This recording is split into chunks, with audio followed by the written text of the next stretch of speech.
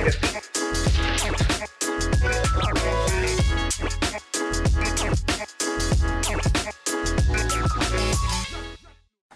everyone and welcome back to Barney's Backyard. I'm Barney and today I've got a very special cooking video for you.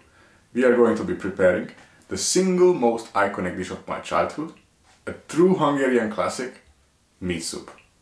Now, I know, you're probably wondering what meat soup is now. Well, meat soup is a clear soup, like a bouillon or a consommé, prepared from a variety of different proteins, vegetables and herbs, slowly simmered to perfection. Alright, before we jump into this, there are a few things that I want to clarify. First of all, this soup, this recipe has been prepared for thousands and thousands of years. There are many alternative, similar recipes around the world. Even in French classical cooking you have the consommé. So by this, all I mean to say is that each country, each area, each household have their own surefire tips on how best prepare this soup. So instead of getting lost in this web today, what I'm going to do is I will pull together the near 300 years of experience that our family's grandparents have in preparing this soup. So buckle up and let's go. First of all, let's talk about the ingredients. This recipe always has the same composition. It has some source of protein, in our case it's a chicken. Most commonly it is preferred from a chicken, from a hen, from an older chicken, but you can also use beef, you can use quail, you can use guinea fowl, you can use goose. There's a lot of different meats that will fit your description for this. It also has vegetables, different assortment of vegetables, some herbs and some aromatics. As far as the vegetables are concerned, you normally have a selection of different root vegetables, like carrots, like celeriac root, something like kohlrabi, and also, very traditionally, some white carrots. Now, white carrot is not a normal term, it's basically parsley root. As for the herbs, I have here flat leaf parsley and equal amount of celeriac greens. Celeriac is also an important flavor to this soup, so you would normally have it either through the celeriac root or through the celeriac green. In our case, we chose to use the kohlrabi because it's a little bit sweeter, it's a little bit more mild to eat as a vegetable in the soup, and we bring in the celeriac flavor to the greens. Moving on to the aromatics, I have here a tomato, an onion, and a few cloves of garlic. Now, garlic is not that essential, you could get away without using any, but we like it a lot, so we added some. Last but not least, the soup also needs some whole peppercorns and a special touch of mine, some juniper berries. Pro tip, you can seriously complement the flavor of your soup by adding some dried mushrooms. How much of everything we should use?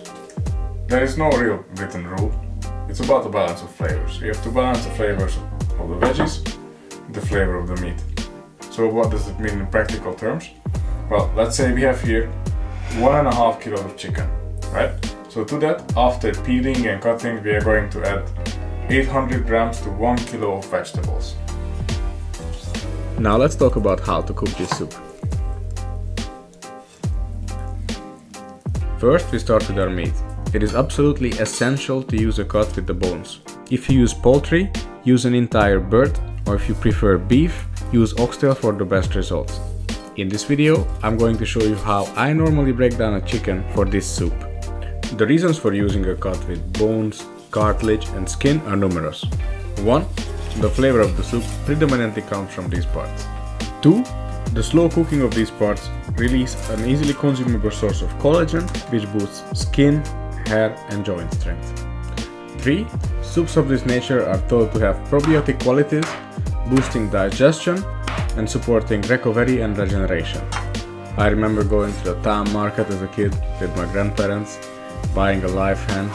Man, those soups were the best. Now you could easily just chop up the crown as well, the same way as we did with the back of the chicken, but if you live with kids or people who don't like bones in their soup, you might be forced to fillet it out.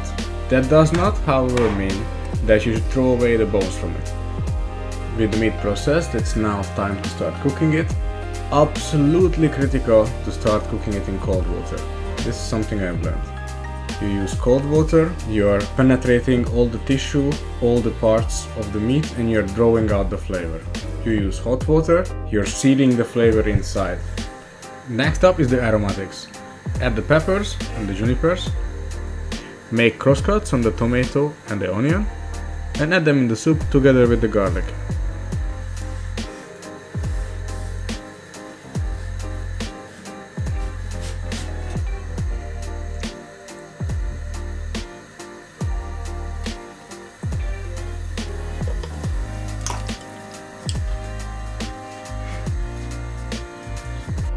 If you chose to add some mushrooms, this is the time. With that, our soup can start cooking on minimum heat, and it's time to turn our attention to our vegetables. We peel the carrots,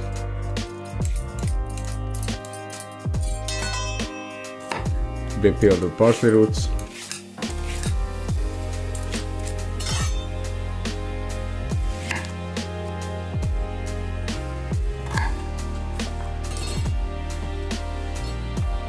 and we clean the kohlrabi.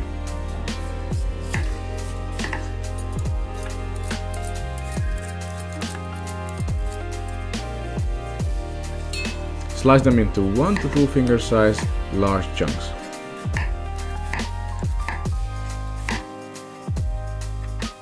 While we prepared our vegetables, our soup is slowly starting to bubble and some foam is starting to appear.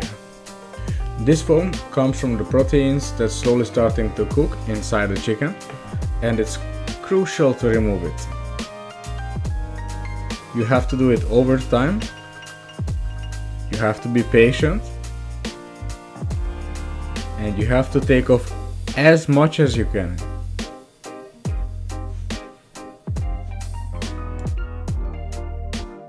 If you've done everything right, you should end up with something like this. The foam stops coming, you remove the last of it, and then we move on to the next stage.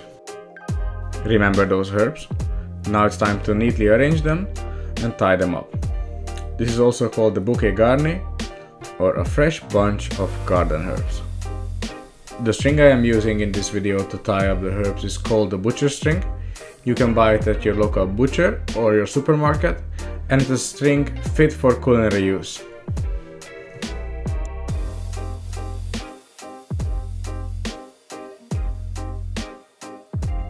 We add it into our soup, while continuously making sure that it never comes to a rolling boil, only slowly simmers.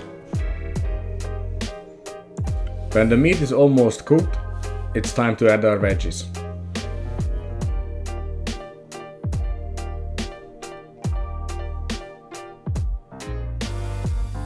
And a bit more. And a bit more. All that's left to do now is to watch and let the magic happen. Do not let your soup boil, only slowly simmer. Is it my turn? Before serving the soup, carefully remove all the aromatics, the herbs, the tomato, the onion, and the garlic.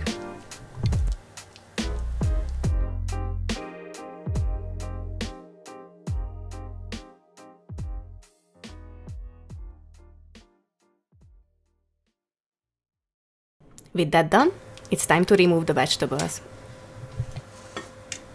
Hey, where's my music? Much better.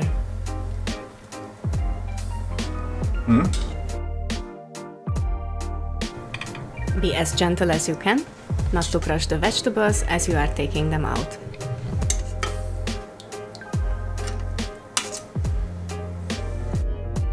Look at it simmering. Isn't it beautiful? Oh yeah.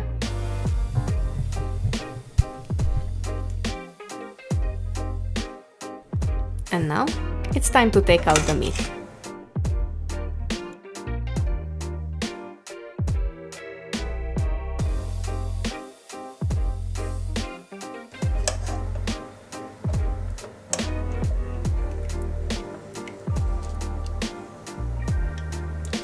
We usually serve this soup by separately presenting the meat, the vegetable, and the broth on the table, so everyone can take for themselves. Now, if you've done a good job, your broth should be as clear as a glass of wine. For the full authentic experience, serve it with a side of vermicelli noodles, fresh parsley, and chili.